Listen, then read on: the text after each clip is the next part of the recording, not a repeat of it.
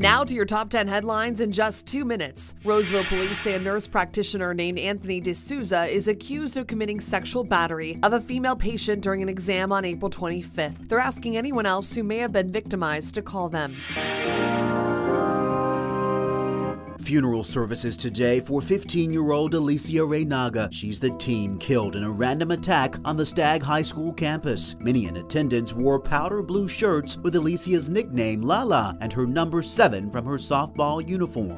Firefighters in New Mexico taking a stand against the largest wildfire burning in the U.S. They're trying to keep it from getting any closer to the town of Las Vegas. But just in case, more than 15,000 homes have been evacuated. Heavy fighting continued at a steel mill in Mariupol, the last stronghold of Ukrainian resistance in the ruined port city. It comes as Russia increases missile attacks across the country. The European Union moved to further punish Moscow for the war by proposing a ban on oil imports. The U.S. is closing in on 1 million COVID-19 deaths since the start of the pandemic. The latest numbers also show more than 81 million cases in that time. 50 McClatchy High School students have tested positive for COVID-19 since April 21st. Sacramento Unified says nearly half of them attended junior prom. Students who attended had to provide proof of vaccination or a negative COVID test, but masking was not required. The chaotic scene at the Hollywood Bowl as someone charged and tackled Dave Chappelle on stage. The suspect, identified as Isaiah Lee, was carrying a knife. He's being held on suspicion of assault with a deadly weapon, and Chappelle was unhurt.